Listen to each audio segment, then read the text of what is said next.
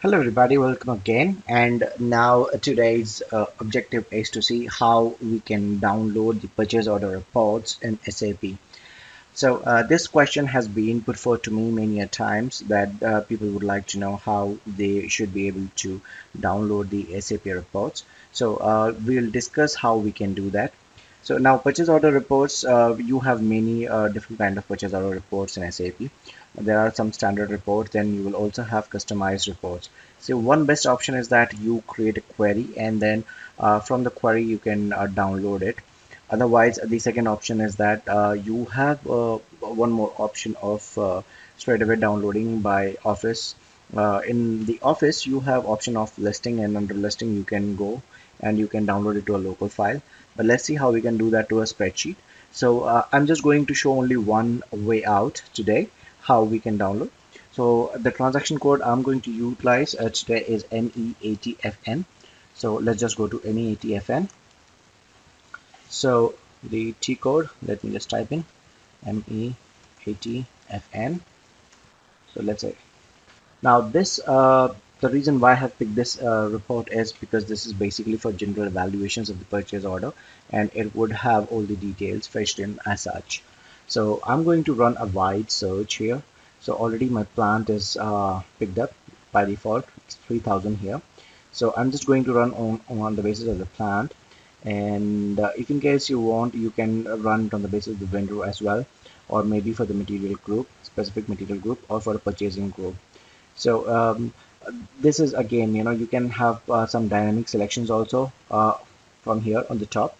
So here you have options of picking up many options from the purchasing document header, and if in case you want to pick some details at the item level, that is also there, like deletion indicator, etc. There's so many options available. So you can choose what details you want to have in your report. Once you choose all of them, then just press execute. So the report once is shown into your SAP screen, what you can do is, okay, so here the report is already there. So you can see here that it has picked up on the basis of the purchasing document. So let's just say that if any of the purchasing document has more than one line item, then in that case they will be appearing like this, like you can see here, 33 and 34, sorry, 33, line item 1 and 2. Okay, now similarly here, this one, 2171, this one is having 4 line items, 10, 20, 30 and 40. So you can see there are 4 different line items which are a part of this purchase order. So all the details of the purchase order will be showing in the report as such. So now let's see how we can download it. So here you can see this particular option called export. So click on this export. The moment you click on this export, you will find different options. So you can either send it via email, or you can just send it to SAP Office folders, or you can just download it as a local file or word processing, but we are just going to focus more on the spreadsheet. So let's go to the spreadsheet. So here again, here you will have multiple options. Always choose the latest option. So you can see in this currently the select this, and then you can select this if in case you want this to be as a default format. So I'm just going to say OK now.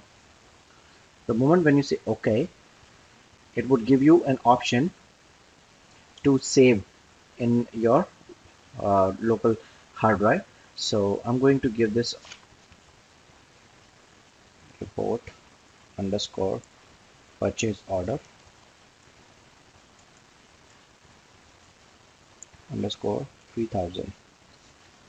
So I'm going to save this, save, and let's see, allow, again allow, and now here bingo, here you can see that your report is there in Excel. So all the details, like here both the line items of 33 have been picked up, all the 4 line items of 2171 is picked up. You can see all the details have been picked up as whatever was shown on the screen. Okay, now I'm going to just close this, and then I'm going to see, yeah, so here you can see that the report what we generated is already saved here. Again open it up and let's see. So you can see all the details has been saved to your local drive. I hope you like this video. So do let me know if in case you were able to download successfully. Try some more methods because we do have a lot more other methods which I would be explaining in my upcoming videos.